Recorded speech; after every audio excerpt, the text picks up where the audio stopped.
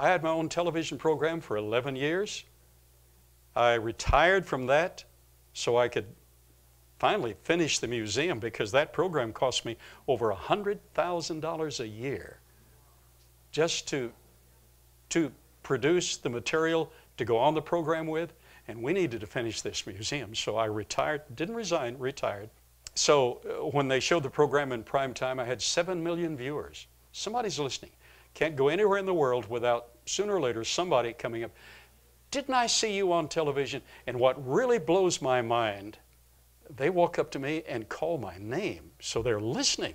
The Delk track, that's what we're talking about here. Let's discuss this a moment. It's 11 inches long, intruded by an Acrocanthosaurus track.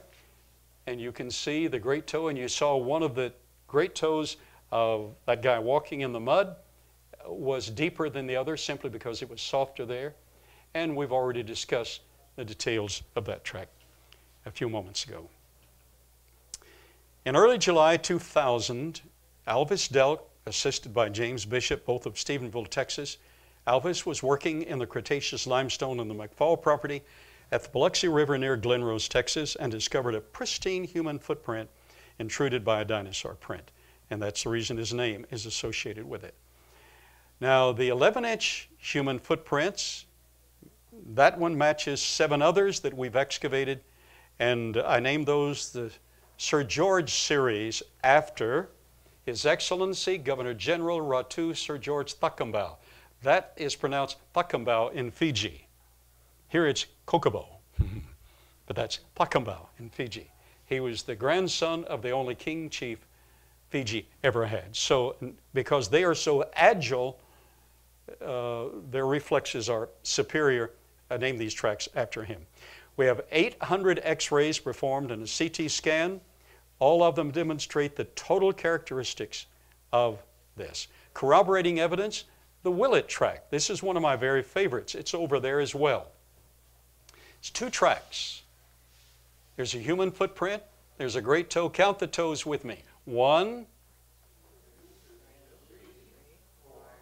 Yes. Notice the up push even around the little toe because it tends to point.